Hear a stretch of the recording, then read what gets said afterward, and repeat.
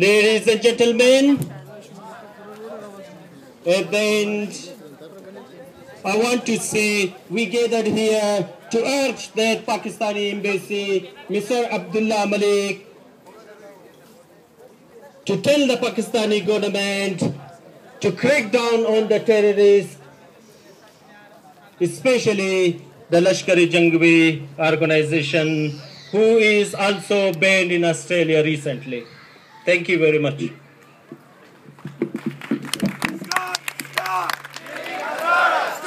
Stop! Killing Hazara. Stop! Killing Hazara. What we want it? What we want it? Justice. What we want it?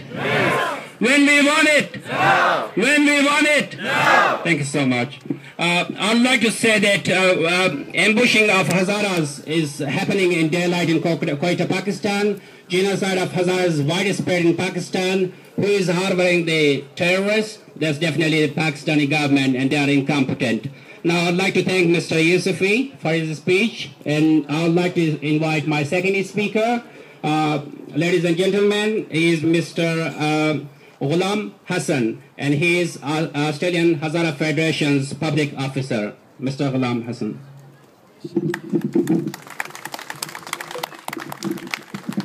Dear friends, dear brothers and dear sisters, our protest today is not against the people of Pakistan.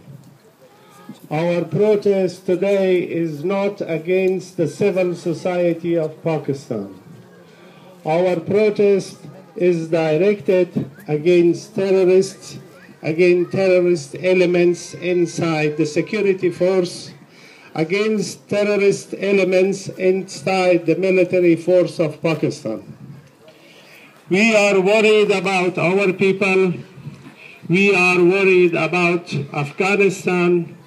We are worried also about Pakistan. 2014 seems to be a very important year for all of us. But forces who are criminals, who has committed crime during the reign of Taliban, who are committing crime right now in Pakistan, in the city of Quetta, they are aiming to expand their crimes and assassination with the hope to govern both countries, Afghanistan and Pakistan, before 2014. But the people of Afghanistan, as well as the people of Pakistan, they did face a lot of tyranny, a lot of sadness, a lot of bloodshed, and a lot of crime. Now it is the end of it. They are drawing the line. They are not putting up with crime and criminals, with dictators and military juntas. They have to go back to their military, the military institution, and justice has to take place. Parliament of Pakistan has to become active. Justice system of Pakistan has to become active. People of Pakistan has to become active to show the stick to the tyrants. The same has to happen in Afghanistan too. Hazaras in Afghanistan killed too. And the Taliban, as well as their allies, including Al-Qaeda, they are planning to take over Afghanistan again. But this time, they will be not successful for sure. We are here in this country. We know our human rights. We know our people's human rights all over the world, including Pakistan, including Afghanistan, including Iran, and many other countries. We are defending our right because is justice on our side. Therefore, we will be protesting, we will be exposing many more crimes, and we are not going to put up with crime and criminals anymore. The people of Afghanistan has decided it is enough with Taliban. The same is for the Hazaras as an important portion of the population of Afghanistan and as a minority in the city of Quetta in Pakistan, to stand against terrorism, against despotism, and against militarism, against killing, shooting, target killing, closing schools, and discriminating against women. We have risen and we are standing by our people no matter what is going to happen. We are here and we are defending our rights. We are defending democracy. We are defending our human rights. The people of the world, including the people of Australia, they have shown their sympathy and support to us, and we are going to enjoy more of their support. And we are expressing that support in terms of protest, in terms of letters, and many, many other activities. Pakistan Embassy, please listen and take this message as a friend, not as an enemy. But we are not going to stay quiet, even if you will be looking for it. We are going to be very loud and clearly bringing our voice and sorrows of our people and the tears of our widows and children to the people of the world, and your militants will be isolated. If you are cooperating further, you will be isolated and you will be facing difficulties. Thank you very much.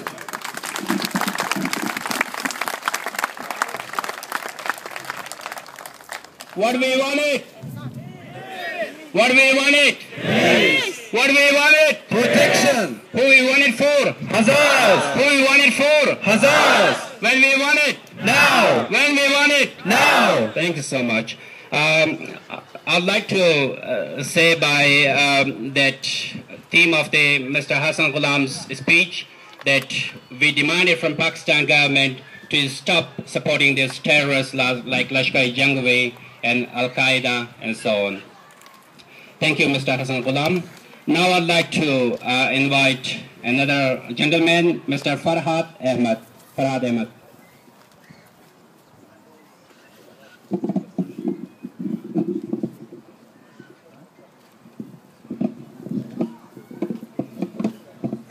Good morning, ladies and good afternoon, ladies and gentlemen.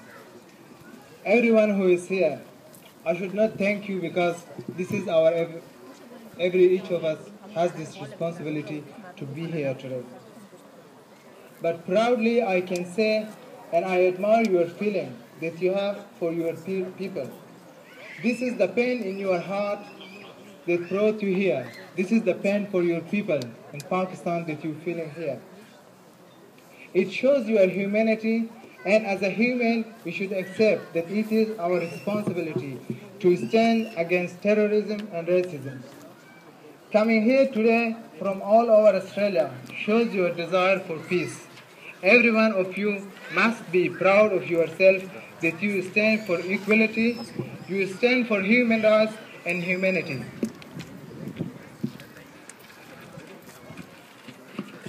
You can achieve your goals by non-violence resistance, but make sure to continue this mission. It might come sooner or later, but one day you will taste the sweetness of freedom. On that day, you will be the victorious. You will be walk with your head high because you become the face of change. Remember, we are all killed because we are Hazara, because we are in minority. But we should ask this house now, the Pakistan High Commission, is being a minority is a crime? Or if it's not a crime, why we have been killed for so long? So your mission is peace for humanity, and stand strong because victory is waiting for us.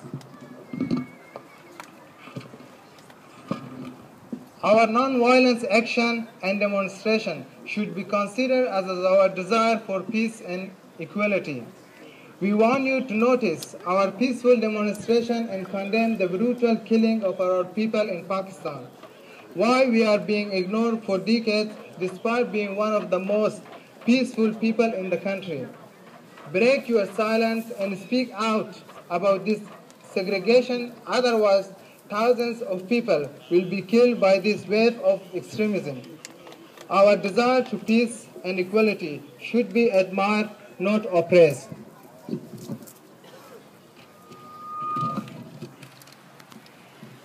We are not here to create a problem. We are not here to take over. We are here to stay alive. We are not here to create violence. We are here to ask for equality. We are not here to disturb the public. We are here to save human life and humanity. Today will become history, and your action will be remembered in the future that you stood strong with your thoughts, ideas to support peace, equality, and humanity. We want from Pakistan High Commission to consider our peaceful protest and pass our message to Pakistan's government to protect our people from genocide in Quetta. Thank you very much.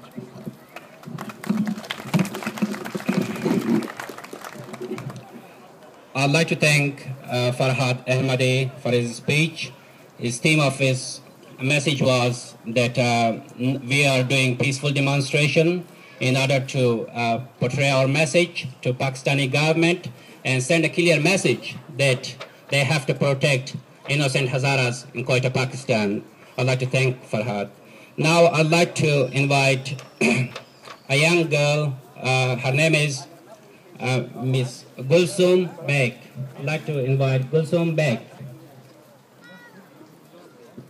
Gulnaz Beg, my apology. Yeah.